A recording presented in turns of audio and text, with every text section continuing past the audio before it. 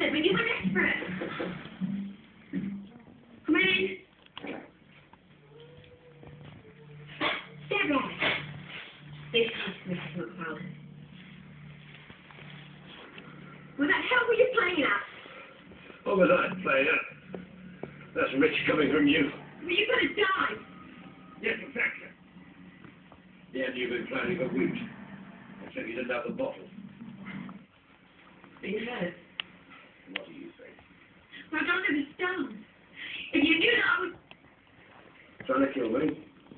Why did you just throw me out? Why are you playing stupid games like you're playing that bingo? That's when I thought the worst I had to contend with was adultery. I was even stupid enough to think you might be jealous. No fool like an old fool, eh? Hardly you ever saw it in Sheffield. That's not true. No. No. I really liked you. I was over the moon when you asked me to marry you. You expect me to believe that? It's the truth. So what changed? When you got sick. I didn't think you were going to get better, and then I went David and this. And you thought I'll try and kill my husband and then watch it. To think I once saw myself in you. I was terrified. When you went flying down that floor, but I really didn't want you to die.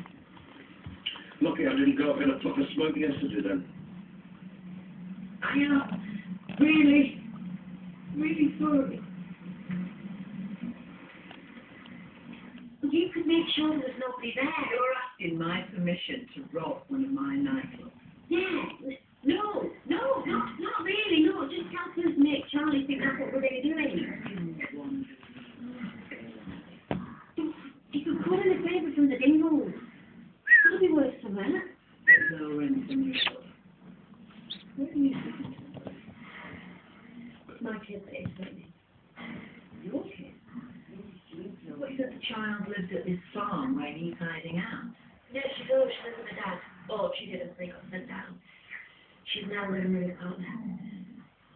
Must be hard for you. Yeah, it is.